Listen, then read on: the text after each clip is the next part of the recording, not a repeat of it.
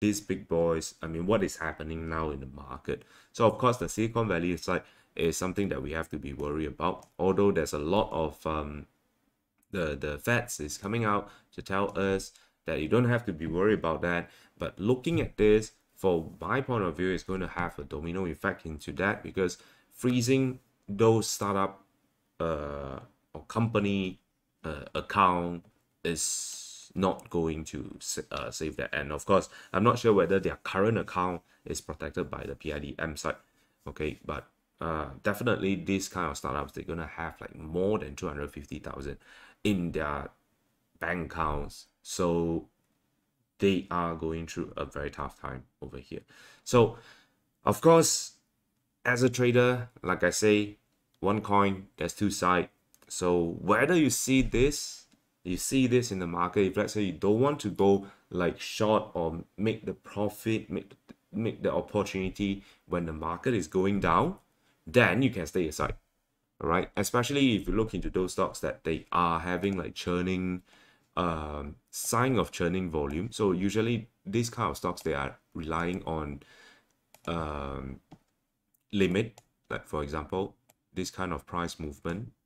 You will see this kind of price movement that show up, they always keep on churning up price higher, and then suddenly throw down. Keep on churning up higher, and then suddenly throw down.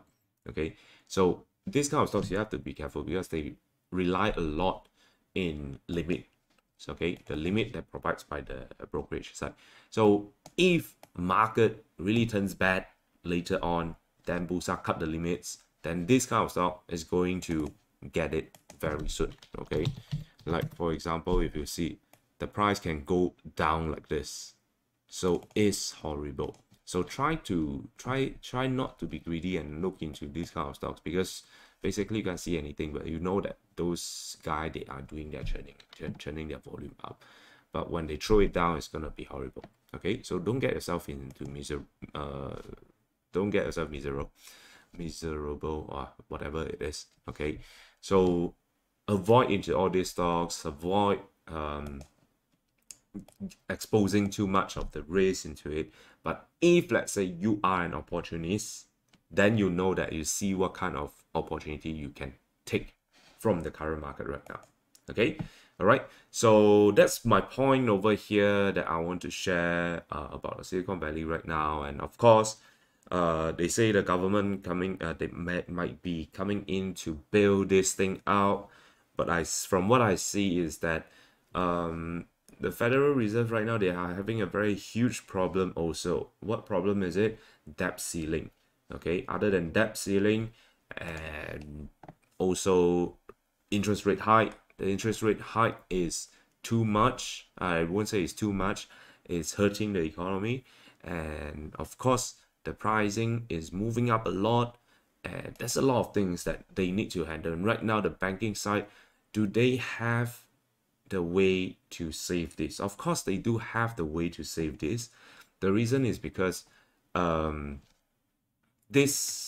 the end of the day, they only have one choice to do, is that they increase their debt ceiling again and then continue to print more money. But the problem, this thing actually puts them into a very awkward situation right now.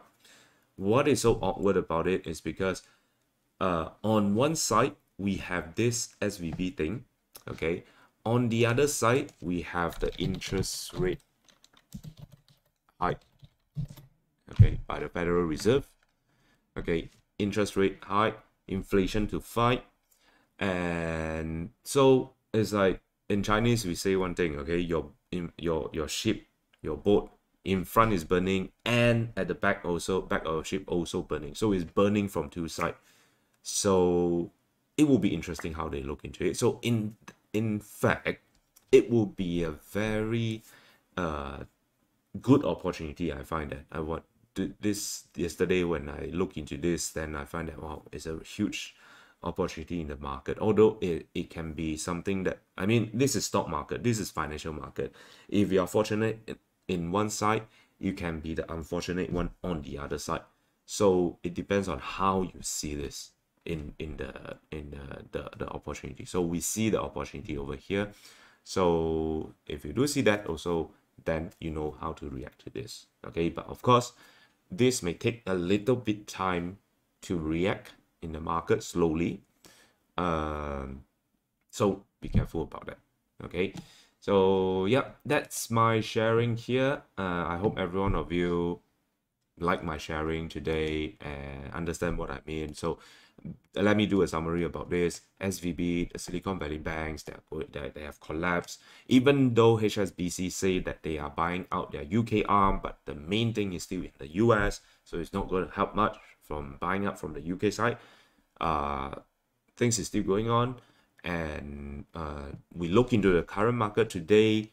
Those stocks that they are marking up higher in the top active list today in the Malaysia market, they are not showing sign that they want to mark the price up higher, but they are showing more sign of they want to press the down, just to mark the price up, keep maintaining the price at high side to give that kind of positive, false positive idea that the market is rebound, nothing to worry. But in fact, from the transaction themselves, is telling us something is not right in the market. Okay, and then looking overall right now, things will be very tough, and for the US side to make the decision how to save this, increase interest rate, how to fight the inflation, it's going to take some time because they're going to debate from both sides, okay, until they get something that in common, and also increasing the debt ceiling, all this thing. So before all this thing that they can comes into an agreement and to execute to save the economy, is going to have some impact in the financial market. So this, from what I see, is an opportunities.